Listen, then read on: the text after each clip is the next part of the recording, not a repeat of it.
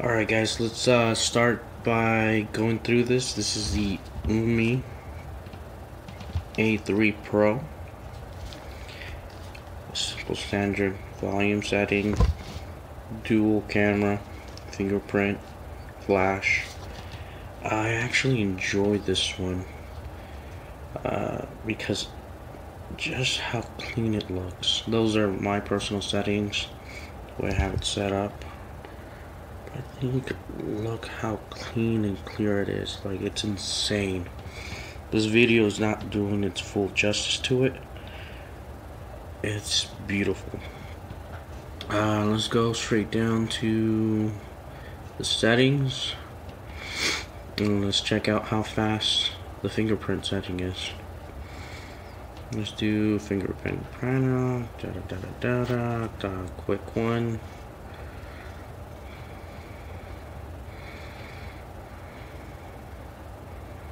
Yep. Alright. So simple tap. I'm actually doing this really fast.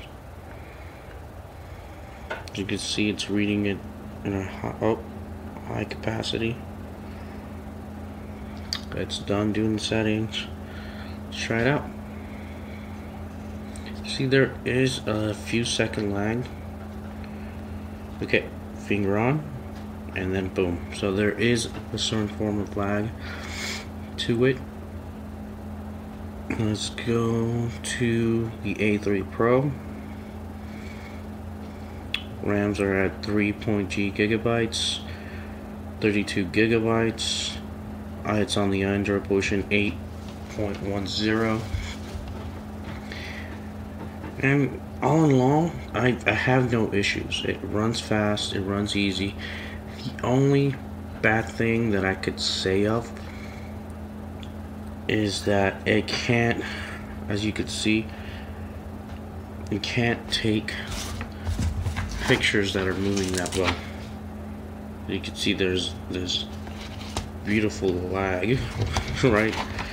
But if you hold an item still, let's see it.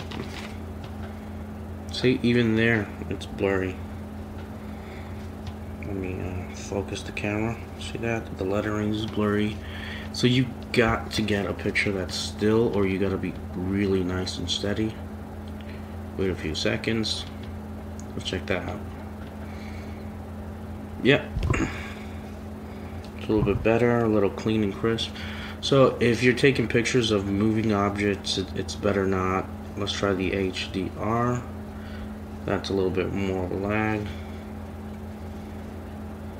Try again. See the picture right there ended up coming out really nice, really pretty. But again, it goes back to that notion that the picture has to be still.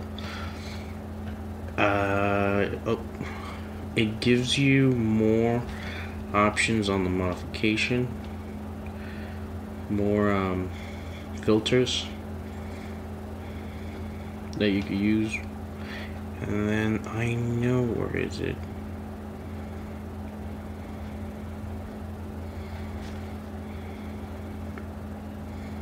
There's the viewing mode, and then they have this. So you have your own little emojis, filters, frames, coloring for filming. So it gives and takes.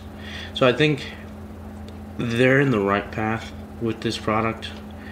They're aiming really good. The body ratio, as you can see, is not that thick. It has the notch that most Apple phones have. And let's check the audio. Let's go to something that won't mess me up with trademarking and copyrights. That's always pretty.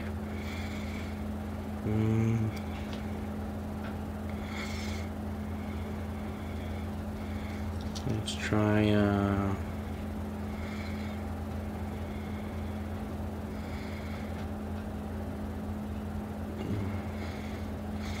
and there's no lag on on the loading. And right now I'm on my Wi-Fi, but even on my service there is no lag. And let's rotate it. Focus on it. It's pretty loud.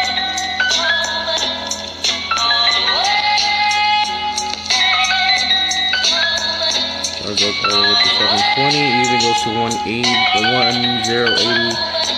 pixels. Turn it up. That's all the way. And it's coming from there.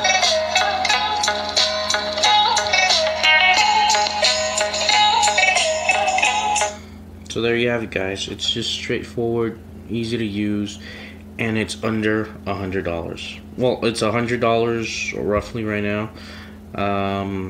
But what more do you want? It handles the capacity. The memory is, I think, 32 gigabytes. Let me see on the memory to be precisely correct. Yes, usage of 32 gigabytes. I have a lot of stuff in here that I haven't even hit the bare minimum, but it's just one of those things you gotta play with. It does not have a dimmer, a night dimmer. I really recommend people to do that as a face unlock. So basically, it does. I give it 4 out of 5. The only thing that I have against is the camera and the lag on the fingerprint. But it's up there. For the price that you're paying, it competes against the, I really want to say, the name brands. It gives you the look, it gives you the feel. There is a glass look. That's the only bad thing, you know, fingerprints. And there's a bezel, as you can see. Let me focus the camera. Here, you lose a little bit of your video quality, and also this, so you end up losing at least, let's say, what, 2 fingers of video quality and length. But I'm gonna do the Umidigi Max Pro, and that's gonna be a different phone, which I'll unveil and then talk about it more. But I'll leave the link below and show you guys more details, and just keep tuned for that Max one. I think the Max ones is where they hit the nail on the head. But you can't really complain for the value. And it keeps up. It's really fast. It keeps up. There is no lag, as you can see. It goes fast. It's just, you know, you have to deal with the camera. And it also has two dual SIM cards and a memory in here, just right here. So whoever likes to use 2 SIM cards, there it is. You got your standard jack entry, your universal entry. This is where your volume comes up, power, and the fingerprint isn't that big. But I think it's a work in progress, like I said. And I think they're gonna nail it on this Max one that I'm gonna review this coming week. And I hope you guys like it.